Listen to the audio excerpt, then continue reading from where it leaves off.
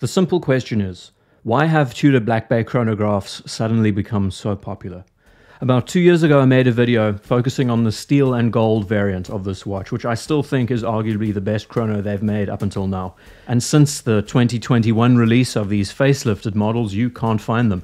ADs don't stock them, you have to get onto a list like with so many other pieces. A few years ago this was not the case, and this video I hope to investigate why the sudden shift. As well as discussing the varied history of these watches, you'll be surprised to know that Tudor chronographs are pretty amazing with their designs. And in typical fashion, I also want to offer a redesign, a reinterpretation of these watches that stay truer to the original source material, the 6263 Daytona, all the while trying to interpret and understand the design of the Tudor Black Bay Chrono. Where to begin? The history is a good place to start. The first references we saw introduced in the 1970s, and you don't really need me to tell you that these watches were from that time, the reference 7031 and the 7149. The 7031 used a Valjoux 7734, and the 7149 used a Valjoux 234. These are fantastic watches, very true to the time when they were built and inspired. The color combinations were so striking, especially the Monte Carlo and the original grey dial variant. To understand the inspirations and elements that went into these watches, we have to put ourselves into that headspace, where the professional case was being used for everything. Tudor, with its bombastic, creative flair, actually influenced Rolex and the development of the Daytona 2 decades later. By the time we reached the late 80s and 90s, we saw the Daytona finally receive crown guards. And there were just so many things that they did right here. The use of orange as accent colors, it's so good. Metallicized blue accents that covered the most important details on the watch. Very much representing the car dashboard. Of course, we know this is one of the core inspirations that went into most chronographs of the 70s. One of its most recognizable features or elements that still raises eyebrows today is the Cyclops lens at the 6 o'clock position. The question I have to ask is, why don't brands use this today? Why doesn't Tudor still approach their chronographs like this? Not only having a date at the 6, but the Cyclops being centered on the crystal makes a lot more sense. Visually, it breaks up the dial but doesn't get in the way of everything else. The Cyclops get a good and bad rap a lot of the time, but this combination is excellent and I think deserves a lot more attention. These watches paved the way forward, a completely different direction to its big brother. But the results were amazing, and you'll be very lucky to find a great example of one of these in its vintage configuration on the market today for a good price. The next generation, the Tudor Prince Oyster Date series reference 9430 and the Prince Oyster Date 79260. Both of these watches, these variations, used a Valjoux 7750. Now, next to the more creative and dynamic models of the previous generation, these are a bit more grounded, clearly recognized today by the 3-register configuration. And if we were to get into the details about the color combinations, we would be here all day. To celebrate the 40th anniversary of the Tudor chronograph in 2010, they gave us the Heritage chronograph, reference 70330N. These watches using the ETA caliber 7892. Of course, it's very clear to see that they were paying tribute to the success of the original models. And all in all, they do a very good job in replicating them. Of course, bumping up the size to 42mm, adding a few other features like a rotating bezel. A very easy way to tell the difference between the modern and the vintage is seeing that there is no Cyclops lens at the 6 o'clock. But this was Tudor's first step at giving us a revival. Of course, not everyone will subscribe to the 1970s style, and it's a watch that feels more supplementary than something that could really fit into a collection or as a daily wearing piece. At this time, the original language that was attached to these sorts of pieces during the early 2010s is that they were made to be fun. Tudor's core identity, I believe, has always been about fun, or at least being a brand next to its older brother, one that is way less serious. By 2017, we saw the breakthrough. The Tudor Black Bay Chronograph now using an in-house movement, the caliber MT5813. Most of us know that this was done in partnership with Breitling. Tudor got Breitling's chronograph movements, Breitling got Tudor's automatic movements. The strategy worked excellently, and we were now given what we are accustomed to seeing today. And that brings us up to speed. Pun intended. Getting the two-tone Black Bay chronograph was one such example that was really a standout. But it wasn't until this facelift 4 years later that we really saw the Black Bay chronograph in the limelight. And I do find that amazing. What Tudor manages to do with such a simple execution, the result, a whirlwind of press following suit, and another successful watch that belongs to the Black Bay line. So how did they do it? That's the question. Of course, most of us know now how important the Black Bay 58 has been. paramount in a way. Could we say that it has become one of the most successful watches of the century? I mean, how amazing is that? A winning formula, fantastic proportions, great presence on the wrist.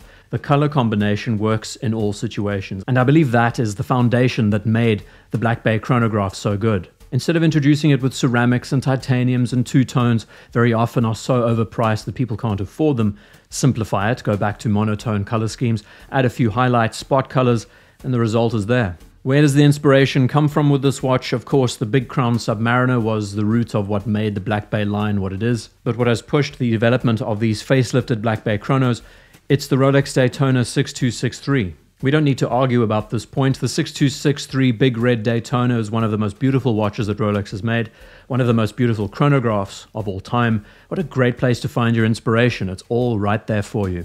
And what Tudor has been able to do so expertly is take these inspirations while also infusing their DNA into the combination. But there are some reservations I have about this watch which I hope to now explore. The big question is its narrative. What is the story behind it? What is this watch trying to be?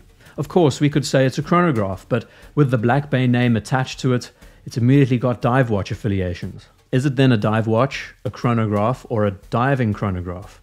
I have no idea. Let's try weigh everything up. Screw down crowns, screw down pushers, very true to the oyster case. A tachymeter on the bezel, good stuff. Racing tracker on the dial, fantastic. Bicompax arrangement, nicely set up. But then for the sake of legibility, we have rounded plots on the dial and a triangle at the 12. And then of course the unmistakable use of a snowflake hour hand on the dial. The orientation of these components, more akin to a dive watch. Now you're probably saying, whoa, hold your horses. We're talking about a chronograph here. This is not a dive watch. Look to the first line of text at the base of the dial. Depth rating in red. Why would there need to be a depth rating on a chronograph? My designer brain gets a bit muddled when I look to this piece. As much as it is very competent, it also doesn't know what it is, and it's trying to ride the line of being something that has all the waterproofness that you would want out of a sports watch, but has chronograph capabilities.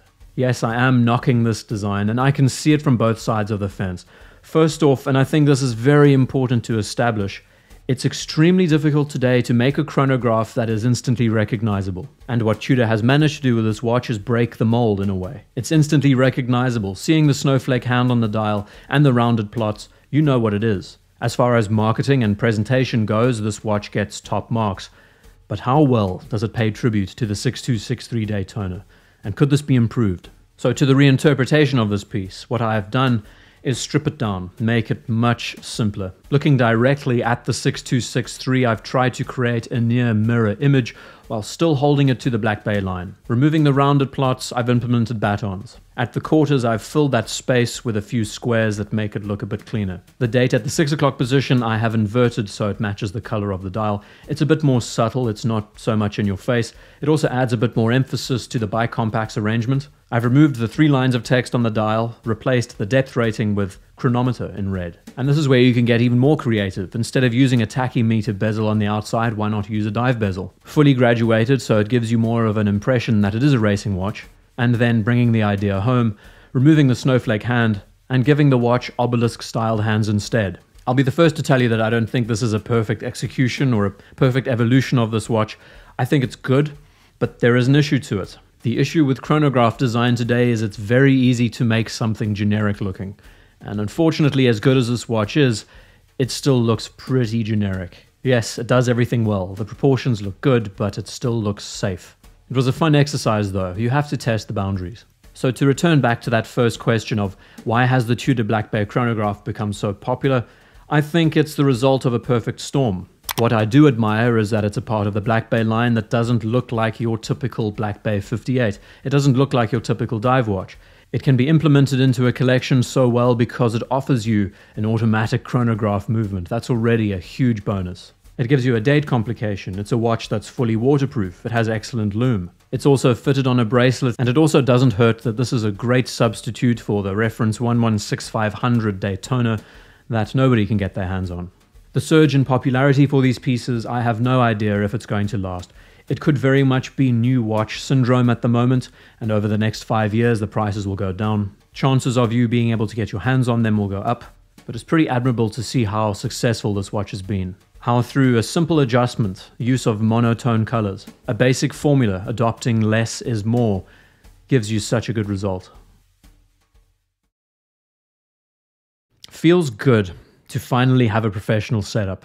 3 months ago, none of this was there. I was a disembodied voice.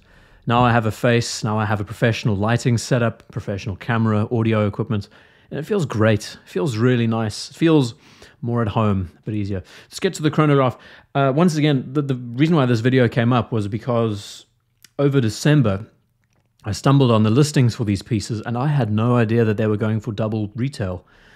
And all of a sudden seeing that there's lots of attention on these pieces. They were only brought out last year, but still. 2 years back I made a video and there was no interest in the Tudor chronograph. All of a sudden they changed the color, they offer it at a more affordable price, and people go mad for them. So it's a good exercise in business, I guess. Perfect storm once again. They get the combination right. Not only simplifying it down, introducing monotone colors, but giving you a watch that is extremely versatile at the same time. An automatic, fully waterproof chronograph with a full bracelet is hard to find today. And Tudor seems to get so much attention on them because of what they've managed to do with the Black Bay line. I really wish that this watch was offered under a different line, and that maybe was something I left out in the presentation. I would love to see this chronograph series be its own thing, but the Black Bay name now has such a strong pull factor. It's very difficult to move away from it. Who knows? You might see something better in the future. But that's about it. That's all I have to say. Celebrating with a Shiraz, the glowing success of the new lighting setup. I'll see myself out.